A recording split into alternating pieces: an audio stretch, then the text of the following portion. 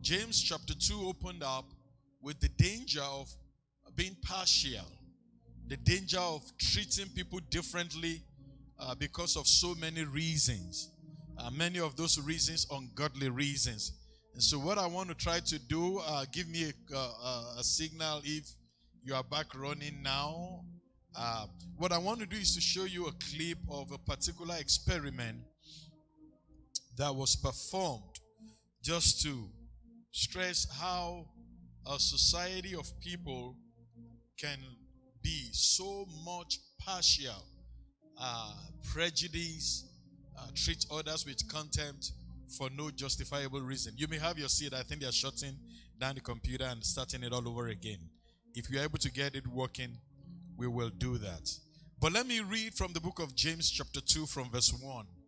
James chapter 2 from verse 1. He said, "My brethren," if you have your Bibles, you can please open and follow me as I read.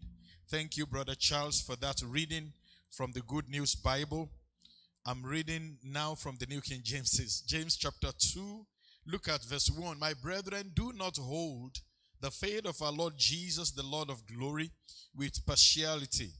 For if someone will come into your assembly, a man with gold rings and fine apparel, and there will also come in a poor man in filthy clothes, you pay attention to the one that is wearing the fine clothes, and you say to him, 'Sit here in a good place.'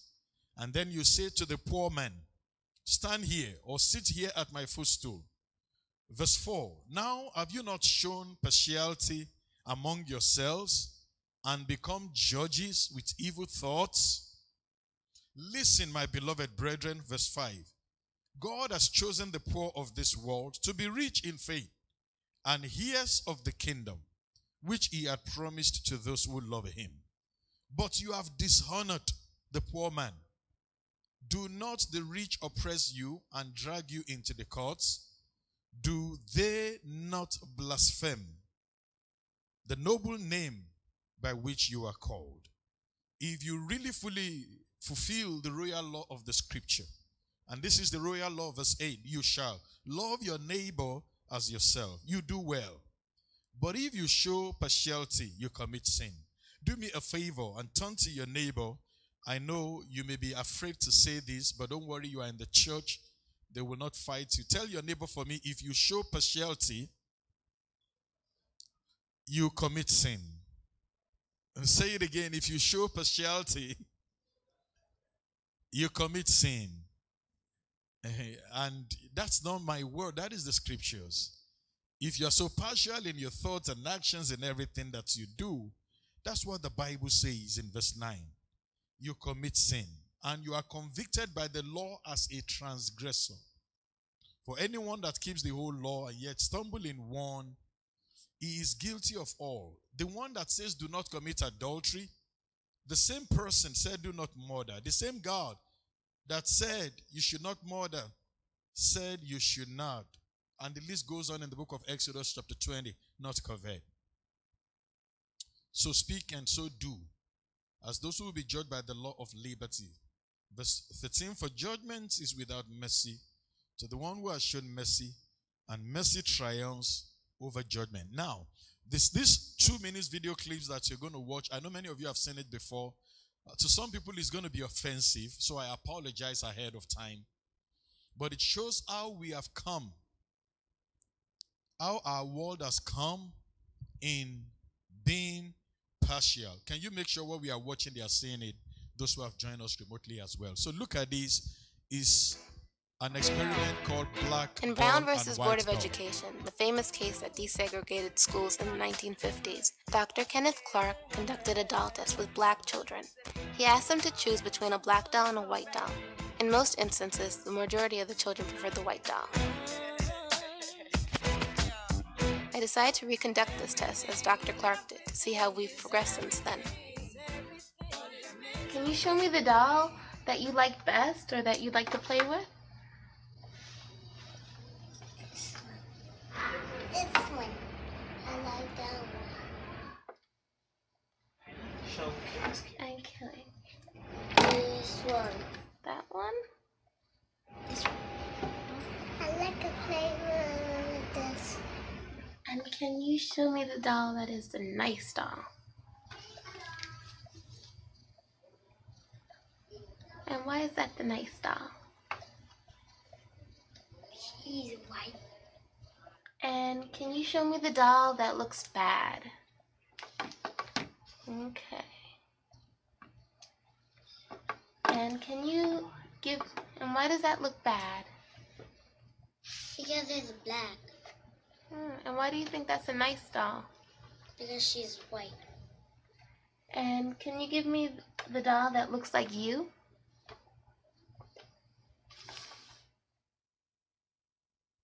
15 out of the 21 children preferred the white doll.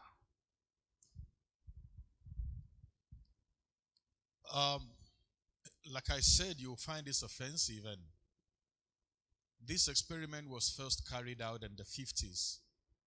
So this lady that you were hearing her voice just now was a high school student that decided to do the same thing recently. When the experiment was carried out in the 50s, overwhelmingly, all of the children, even the black ones, preferred the white doll, and they gave the same reason. Because the black doll looks, you can fill in the blank. So this young lady decided, okay, that's a long time in the 50s. Let me try it again. And it's worrisome that she conducted the same experiment amongst black kids, and 15 out of 21 of them still repeated the same thing that they repeated over 60 or close to 70 years ago. For me as a pastor, it's worrisome because that is the reason why the society treats many of us like we do not matter. I'm not an Afrocentric preacher. I'm a Bible preacher. But you got to understand that we are not dealing with the root of the problems. There's no political organization that can fix a demonic problem. God hates partiality to the core. Just being partial because of your preference, your difference. God just hates people, or hates the idea of people being partial. I will share a story with you that I still find absurd till today. So one of the travels I made on mission trip to the beautiful island of Montserrat. If you know where Montserrat is, can you wave your hands? I know many of you don't know Montserrat. Beautiful island. Coming back, went through Puerto Rico. And there, I was on the line in Puerto Rico. God hates partiality. That's where I'm starting from. But I'll try and run quickly, and then we ended up with faith without works is dead. So there was I in Puerto Rico, standing on the line. Beautiful place. Very long line. Sometimes during the high peak traveling season, those places, you just stay on the security line. And I looked ahead of the line and saw a man my color, and he was picking people out of the line randomly for secondary screening. Stay with me. I'm telling you, God hates partiality. A man my color, and I discovered that everyone now on that line, there were so many white colored people. Permit me to do color and all of that. It's not racist. God sees colors, He created colors. A lot of, so there are just a handful of us, people my color on the line. But I discovered, looking at from a distance, that every single person this dude my color was picking out for secondary screening, they were people my color, even though we were just a few people like that on the line. So I got close to him. He pulled me out, and I told him to his face, I said, I know you will pull me out. And he said, why? I said, because I'm black. And all the people that you have been pulling out, even though you are black too, they were black. All the people on a very long line, where people of color were, you can count in one or two hands. Is that I know? So I was ready that you're going to pull me out to be screened secondarily because you are my color, and in your mind, everyone that should be checked again are people your color, my color. And he got angry, he got offended. He said, I don't know why people talk like that. I said, this is a simple, we are not in a laboratory. Every single person that looks like you, they must be demonic, they must be bad, they must be robbers, they must be carrying drugs, they must be this, they must be. So in your mind, you look at a long line, people of different races, different color, and every single person you pulled out to be searched again for someone your color. You ever heard of black versus black racism? I think it's one of the major things we are contending with now. Where people just hate you for no reason. And they are not ashamed to show you. So I start with this warning. From James chapter 2 from verse 1. He said, when you have faith and you are a child of the living God, do not show partiality. Do not treat people differently because of prejudice. I'm going to break it down because it's difficult to treat everyone the same way, right? It takes extra effort and extra grace.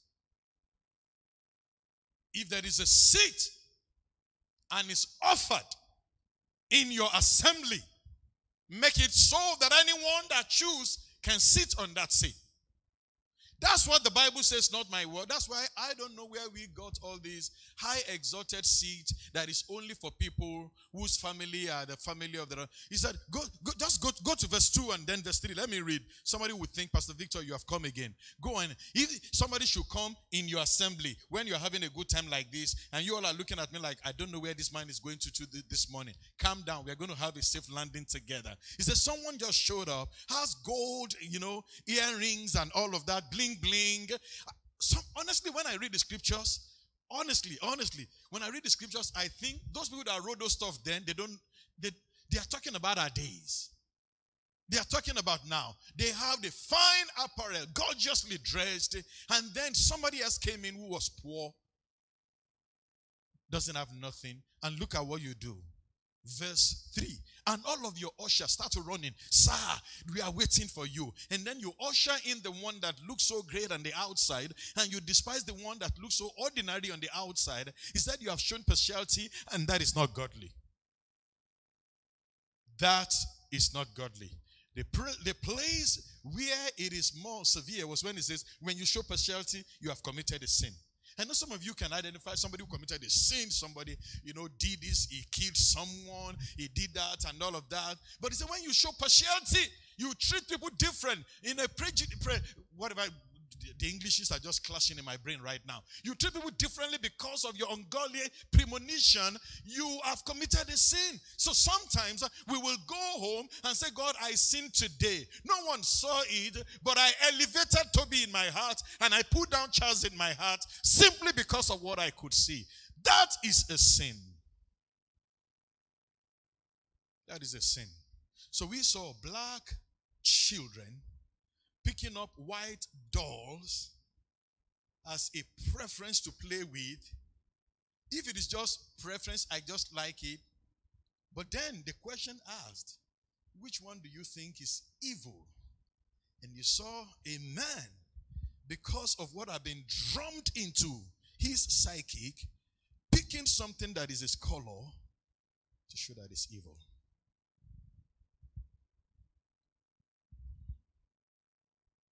I've had an accident here in New York City. A white man came from his lane, hit my car. Brand new car then, a few years old. And the police came. saw my car was badly damaged. Nothing happened to his car. He hit me with, they call those, they don't make them anymore, Astro vans. The thing, what do they call the bonnet, the boot, the whatever, bumper is all metal. As a matter of fact, they have to change the whole front bumper of my car, then Chrysler Pacifica, the old one. They saw my bumper all over the floor. They saw his car parked, nothing happened. Anyone that saw that could have known this guy swerved from his lane, came to this guy's lane, messed up this young man, and they left me there. I called 911, abandoned, and they went to the man, and they were getting a report, consoling him like the whole world had let loose. New York City. Utica by Rockaway. No, not Utica. I take that back. Atlantic Avenue by Rockaway. There in Brooklyn. So I screamed like a madman on the street. I said, what is wrong with you guys? I said, I called you. They got the report and they said, okay, now we can go. Can we move this out of there? I said, you must be kidding me. They are so lucky I don't have bad words in my bank. I say, I called you. Any blind man can see that this guy swerved from his lane to come and hit me. My bumper is on the floor. You arrived at the scene. You never asked me a word. That cannot be right.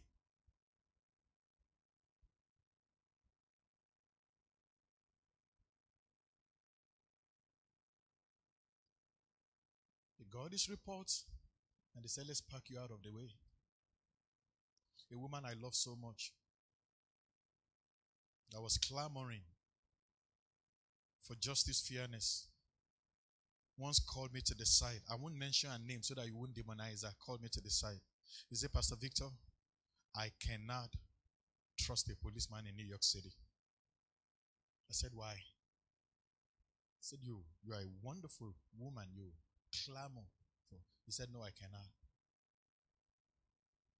I'm not asking you not to trust one. I said, what happened? He said, I was there on the corner of Rogers Avenue, I've forgotten, a long time ago. He said, I was there on the corner of Rogers Avenue. They stopped this black man. They were searching him. They found nothing in him. And then there was we're going to let him go. And one of them took something and put it in his pocket.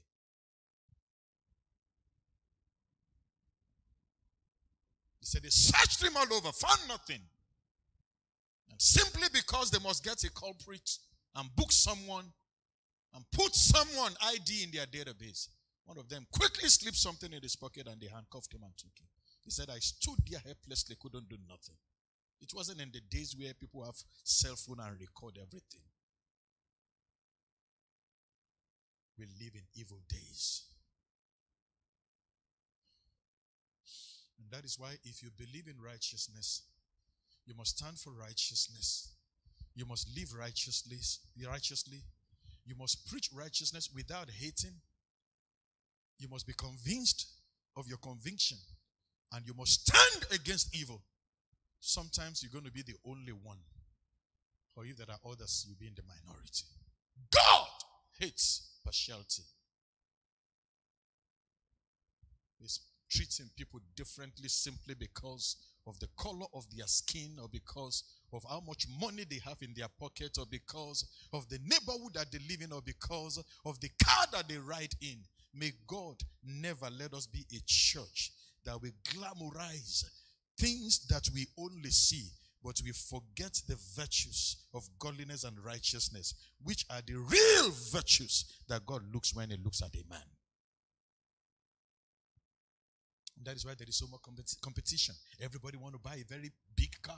Everyone want to wear a very glamorous clothes, because they know if you dress a certain way, you will be addressed a certain way. God hates partiality. Partiality is not from God. Don't treat people differently simply because of how they look like.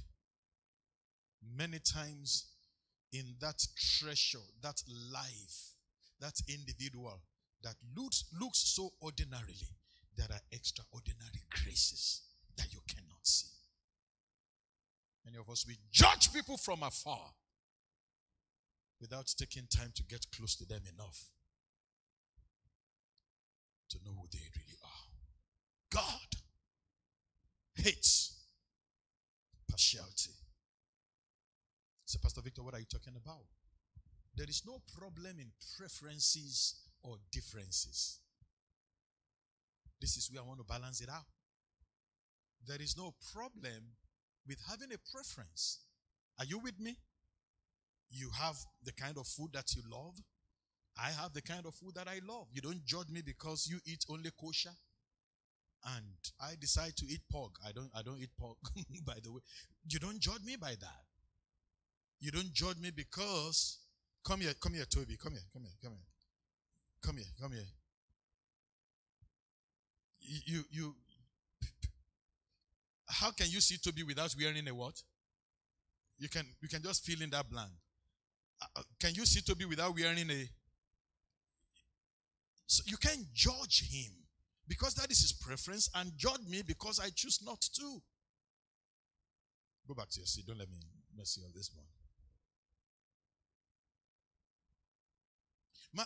Apostle Mike, because you decide to watch TBN and at the same time I'm watching European soccer does not make you more righteous. Some people just go like, oh, I watched TBN for 5 hours. And so you can still be watching TBN and be committing all manner of sins in your heart and be cursing out the preacher that is preaching. And simply because you watch TBN, the Trinity Broadcasting Network, for 5 hours, and somebody is sitting there watching European soccer, does not make him a sinner and make you a saint. Come out of it. All these is just preferences, differences, choices. And thank God that we live in a country where we have choices. Anything you order in a restaurant, they will tell you how do you want it, how do you want your steak. They won't ask how do you want your water, Fiji water, raw water, pure water, ice water, with ice or with lemon. And I was doing a sermon the other day, and I discovered that America offers at least 17 different choices of water. 17 choices. And there are parts of the world that don't have a choice. May God have mercy on us. So how do you want it? Fiji water, pure water, alkaline water, whatever it is. Even though they are feeding it from the same tap, they won't tell you. So there is nothing wrong with preferences and differences, and that is what I want you to understand. The world is beautiful because we have choices. God does not endorse uniformity. Stay with me. He only commands unity. Psalm 137, unity, is it 137 or 133? Unity and uniformity, totally different. Uniformity is all of us are the same, going the same direction, thinking the same way, and all. That's uniformity. That is what happens when people wear uniform. Uniformity, right? Can you imagine walking into this church this morning and everyone here in this building that is colored white, everyone is wearing white, the chairs are white, all the microphones, the instruments, everything all white. It will be boring. God created choices to show beauty in color. So there is nothing wrong with personal preferences, with personal differences. She prefers to wear camel. I am wearing a yellow or whatever it is. She may come in and wear. There's no problem with that. I don't enjoy a church where you go and everyone is wearing white. No, I don't. I'm sorry, I don't enjoy it. So there are differences. There are preferences, and that is okay. But when it gets to partiality, that you treat someone different because of what they are wearing, because of who they are, because of what they are driving, that is not God. It is the devil. And the enemy will use anything to divide us if we allow him. Samsung, iPhone. That has nothing to do with eternity. It's just your preference. I scream and shout sometimes when I preach. Somebody you are so much in love with can be just preaching and just smile, just laugh. If they are saying the authentic word of God, it's nothing but preference. If you are a coffee drinker, do not hate people who drink tea. It's nothing. It's got nothing to do with your eternity. It's just your preference. You need to see how people who sing only hymns hate passionately passionately, people will sing contemporary. And it may be the same words, but simply it's because it's arranged differently, and the enemy is using things that are non-essential to divide us. So there are preferences. There are preferences. As long as those preferences are not sinful. I put it somewhere in my notes so that I will not forget. If you have stayed a minute and a half with my wife, you will see how different we are in many areas. It will only take God to bring people that are that different together so madly in love. We are so different. I want my food cold. She wants ours hot. I'm serious. So when you make the food, it's either I put it for the fan to blow to make sure it's cold, or I put it there. If you have ever come to my house, you understand what I'm talking about? I put it there just to cool down. And my wife loves the one that you put in the mouth and begin. She just loves it that way. She cannot force me to eat. I'm going to get my tongue burnt. And I cannot force her to eat. We get to the restaurant, she wants a steak burnt. I just want mine well done, but I don't want burnt steak. The only time I want something that is burnt is a burnt offering unto the Lord. So different. My wife will wear a blazer and she will tell you that she's overdressing. What?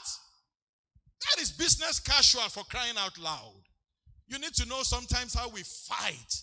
They say, no, you can't wear this. I'm sorry. I'm not trying to control what you wear. Spice it up, baby. Don't let them. Come on, you're Pastor Victor's wife. What's wrong with you here? And the children will just keep making fun and say, Mommy. The other day, Effect went into our closet and took all of them blazers, some that she had not worn in years. So different. And you know your brother. I can wear it right from the store if it looks good. She's so different. Of course, you know our complexion is different too. I am closer to Dami, and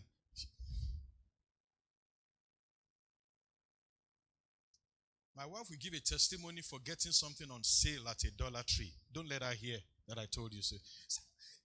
I got it from the Dollar Tree and I put in a coupon. Really? Preferences, differences, and we are cool with that. Preferences, differences. That's how God made us. Preferences, differences. I can go on and on and on and on and on. So how do we remain joyfully married? We respect our differences. We don't interfere with our personality. Sometimes you need to see me when I'm making a presentation just to convince my wife, we got to do this. Baby, this is not, God has blessed us. Calm down.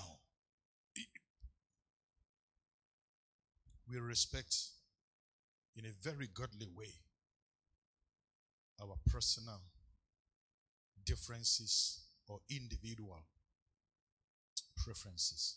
Partiality is not godly. To be partial means to be prejudiced, to be unfair, to be subjective, to be bigoted. But I need to warn you, our world is promoting it like it is normal. Our world is feeding us all manner of evil, whatever, like it is normal. Sometimes it is tough to stand on your conviction, to be fair at all times. But that is still where love is. Do not alienate people because they are Democrats and you are Republican.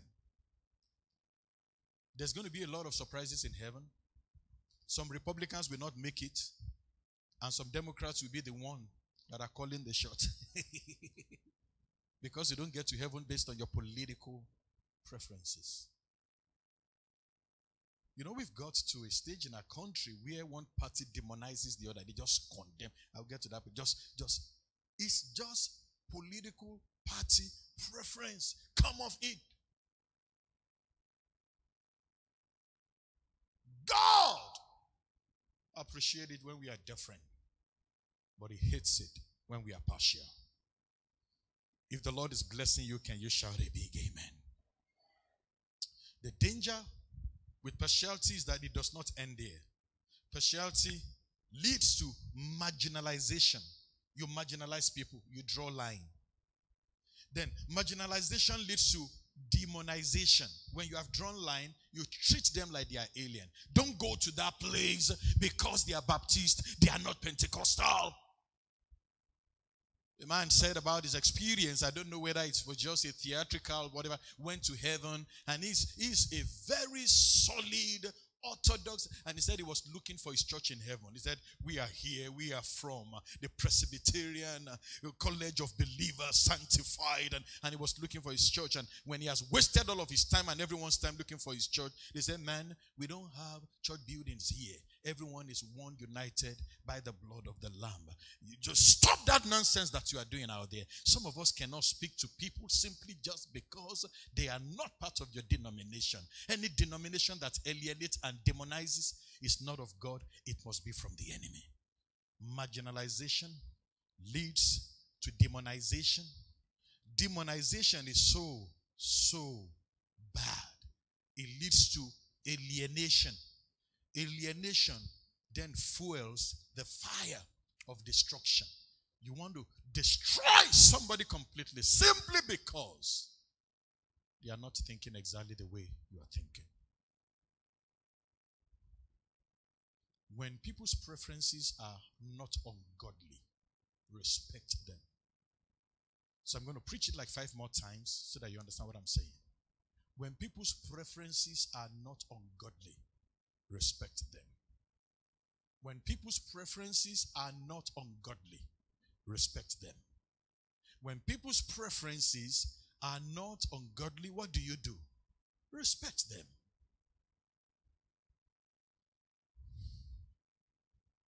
So let me read to you again.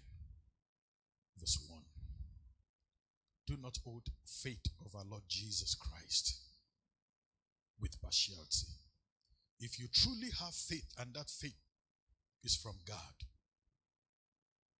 you must not allow culture, race, nationality, political preferences, where you shop and where you don't go, to divide you. You must make sure you respect people for who they are. So let me quickly give you a few suggestions to that. I'm still going to go to faith without works, but this is how to lay the foundation. Number 1, show respect always to anyone at any time. Be kind and be understanding, even when it is difficult. That's number 1. Show respect. If people's preferences are not ungodly, just show respect. Number 2, look beyond what is only visible. She dresses a certain way. This is how she speaks English. This is how he hollers and preach when he does. Look beyond only the things that are seen. Did you hear what the Bible says? It said the things that are seen are temporal, but the things that are not seen, they are eternal. The people that you judge and you condemn, they have some treasure that you have no idea of those treasures simply because you're only looking at the things that are seen. Number 3, make the Bible your final authority in any and every issue of life. Not your political party, not people's opinions, not what is trendy now that will be obsolete a week from today. Nothing but the Bible. Whatever the Word of God says, if the Bible calls it a sin, then it is a sin. If the Bible said you must show love, then you must show love. When the Bible says it is wrong,